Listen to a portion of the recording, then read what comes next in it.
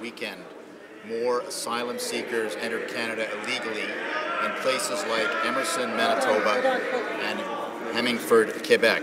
The municipality of Emerson, Mr. Speaker, has now formally requested the government provide more resources for border security and public safety. Will the government answer the calls for help from communities like Emerson? Will it develop a plan to enforce and, if necessary, strengthen our laws to stop illegal border crossing? The Honourable Minister for Public Safety. Speaker, I'm sure we all share a common interest in ensuring the integrity of Canada's borders and the enforcement of Canadian laws. Indeed, the RCMP and the CBSA, as well as the Immigration Department, are working seamlessly and relentlessly together on those two objectives: ensuring the integrity of Canadian borders and the enforcement of Canadian laws. If CBSA or the RCMP are to advise us that they need further resources in order for them to do that job effectively, we will listen very carefully to their advice. Those are very good words, but people in Manitoba, in these border communities, are asking the federal government to provide help to deal with this influx of illegal people coming across the border. These are community resources, and many times they are actually volunteer first responders.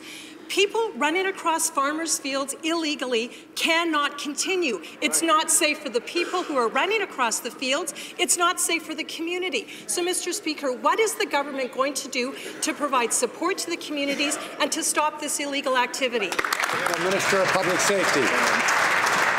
Mr. Speaker, CBSA and the RCMP are constantly scrutinizing the situation.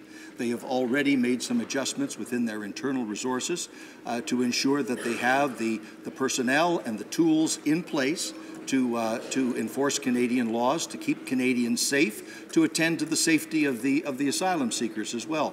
Mr. Speaker, one thing we won't do is what the previous government did in eliminating the health benefits available to asylum seekers and making the condition of vulnerable people even more vulnerable.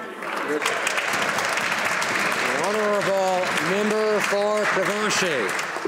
Mr. Speaker, over the past several days, 35 miles across the border from the United States into Canada near Emerson, Manitoba, in my riding of Provencher.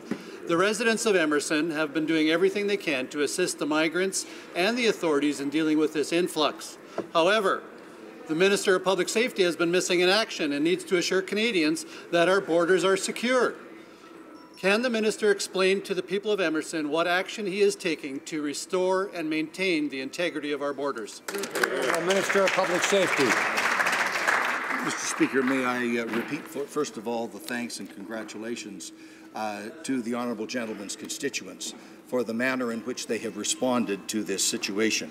As Commissioner Paulson told this honourable member earlier today, the RCMP, the CBSA, the IRCC and other Canadian agencies are working seamlessly and relentlessly together to achieve the objectives of border integrity and public safety. If they require more resources to do that job, they will certainly let us know.